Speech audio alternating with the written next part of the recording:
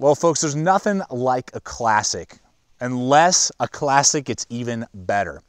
And I believe that the K-Bar Fighting Utility Knife version and model number 1211 is the best take of the K-Bar line of the original fighting knife that saw action, throughout the Pacific and Europe through World War II and has been carried in almost every theater of combat since. So this knife is just a take on that design with some more modern handle materials and some more modern sheath materials. And so today we're gonna walk through this blade. We're gonna talk about the upgrades and what I think those upgrades offer in the sense of durability and comfortability, and just what the K-Bar Fighting Utility Knife, and particularly this model of 1211, can do and offer, and what's the best way to use this and what system works best for this knife. So let's go ahead, start thumping on this guy and see what it can do and discuss the upgrade of this classic, and in my opinion, the best version of the K-Bar Fighting Utility Knife. Got some seatbelt. Double run of seatbelt.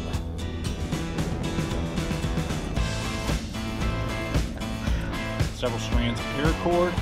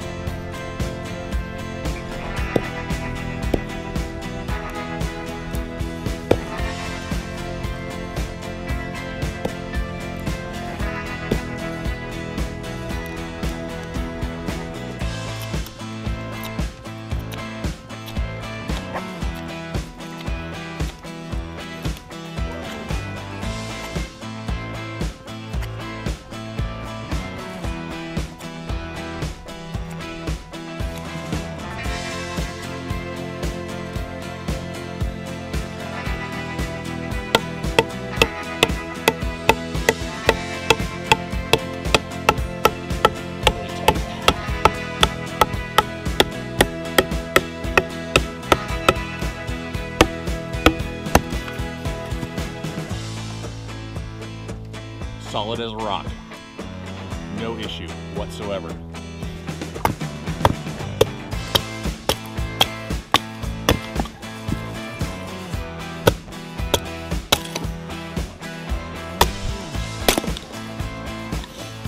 Well, folks, so there you have it. You've seen this guy just thumped on. We've used it a ton, not only in utility tasks, around the home, going through webbing and paracord and rubber and all kinds of stuff that you would expect to maybe find around a military base or just in a utility task format, survival situation, whatever it may be, but also out in the woods, and really thumped on this thing.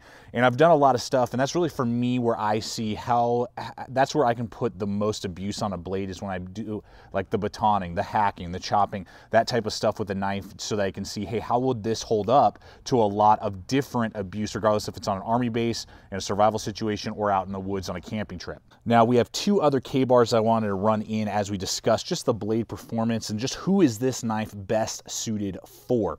Now, what we have here is the K-Bar Turok, which is new for 2016, I believe, and now in early 2017, I'm having a chance to really thump on this thing, and this is a great, it could be a tactical knife, and also a very good woods knife. This is a really nice layout, and I'm really digging it a lot. We're gonna have a review on this guy coming up soon. And then down here we have the EK line of knives that has been bought by K-Bar, now being reproduced by K-Bar. These are all 1095. These are all designed in either a combat utility, or in my mind, the Turok, more of a woods knife as well. And so that's why I want to run these in here so that you can really decide. And as you saw through the performance, I think that the 1211 is best suited for either fighting out of all three of these knives, hand-to-hand combat, which is what it was partly designed for when the original design came out. It has that guard. It's got a thin blade at 5/32 of an inch thick overall, which makes it a really good slicer, and it's got that saber grind, and then at 7 inches overall, and then 6.5 actual cutting edge, makes it a really good knife if you are looking for a larger self-defense, soldier knife, and utility tasks. That's really where I believe this knife performs, and is going to be the perfect niche for you. Now, as I said, because of just some of the designs that we're going to talk about today with ergonomics, the bottom and top guard, no real finger blank or choil there to rest my finger, I can't get really close up on the knife to do finer woods work. It just isn't very comfortable for that. I can do basic woods work, but that's where something like the Turok would be much better suited. There's no top guard. I can rest my finger right there. Very ergonomic, good lockup, and I'm really set and good for a lot of carving tasks if need be. And not to say that the Turok wouldn't be a good combat knife as well. It can do some of those tasks, but this I believe will be better because it's thinner and it has the bottom and top guard. Now to the EK knife. Now we're going to have a review on this one coming up soon. This one is a big no-no. I've had 3 of these now, and 2 of them back to back have had the guard loosen up right out of the gate. I don't know if you can hear that or see it, but it is wobbling like crazy with the less abuse than what I put on the 1211. So I was going to actually recommend this as possibly a competitor or even better as an utility combat knife than the 1211, but after having now 2 of these, talking with K-Bar, this is not covered under warranty. This rattling that I am having with almost 0 use on it, I'm very frustrated with this design and cannot recommend this at all to you. And this is going to be a much better, again, utility combat knife, as we have seen through the video so far with its utility capability. And again, we'll have a video and we'll go into depth on why this has failed, and just some of the, you'll see a lot of the use that I put this through and what has caused this problem that I'm seeing that I think needs to have a total redesign with this EK series down here. So with that being said, guys, I just wanted to run in these 2 other knives, because if you're considering the 1211, you're probably looking at these 2 other K-Bars as well. They're about the same price point, they're about the same size, about the same weight, and they're all made out of US 1095. And so again, wouldn't recommend this guy at all. If you're looking for a soldier combat utility knife, then I would say that's where the 1211 is really going to shine. And if you're looking for more of a camping utility knife with maybe some tactical applications, but you think you're going to mostly be using this out in the woods, that's where I think the K-Bar Turok really shines. So there you have it, folks. Now let's go on and see what else this K-Bar 1211 has to offer. So this handle material, in my mind, is much more durable and long-lasting than on the original leather stacked version of this knife. This is Kraton, so it still has every dimension that you would expect on the original K-Bar, and it has even the ribbing marks, which is really good. It's going to give you really good traction. Very ergonomic, one of the most ergonomic, most comfortable knives I've ever used and ever held. And you can see I wear large size gloves, and I got about a stack and a half off the back end there, and we do have that tang coming out the back. Now it's an enclosed tang, so this wouldn't be as robust as some survival knives that you may know, like the Becker BK7, things like that. It won't be as robust because it's got a thinner tang overall, and then it's got that enclosed tang. So that is something to consider. This is why this would be more of a utility fighting knife, not a survival knife in my mind. You could, any knife you have, you could use in a survival situation, but this wouldn't be the ideal blade in today's market.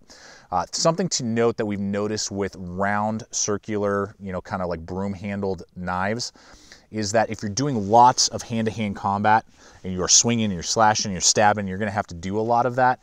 The knife tends to spin in your hand because it's so rounded. So something that we just kind of noticed over the long haul, the Kraton, because it's rubberized versus like the leather stacking, is better, so it will be more grippy in your hand and won't spin as quickly.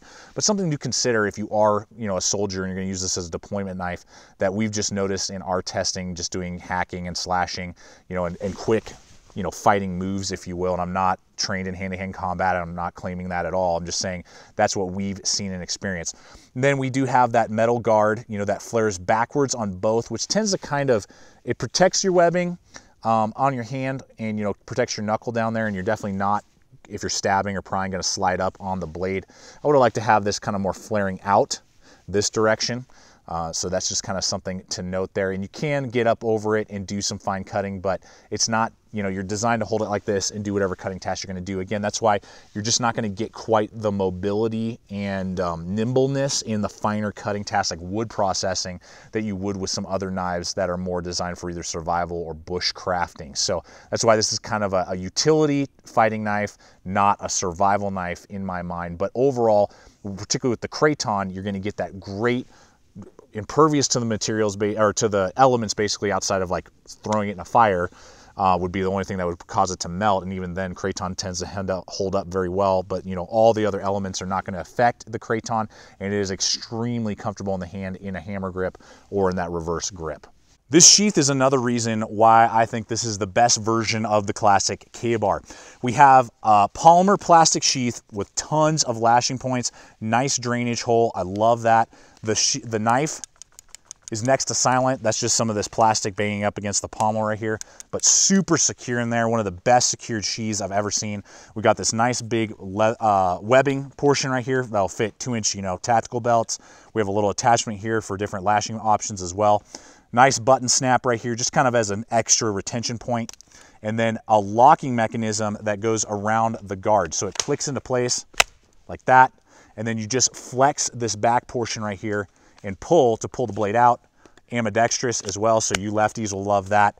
And everything that you would expect from something designed like this. And I think is much more capable and just much more enjoyable than just the classic leather, you know, that's going to wear out over time. It's going to retain water and just doesn't give you the lashing options that this offers you. So particularly you soldiers, you people who are looking at this knife as possibly a deployment knife, this is the best version in my opinion, with again the stacked handles that we've discussed and the sheath going with the Kraton and then the polymer plastic, more durable and will give you a lot more lashing options on LBE systems. So great sheath option for this particular model.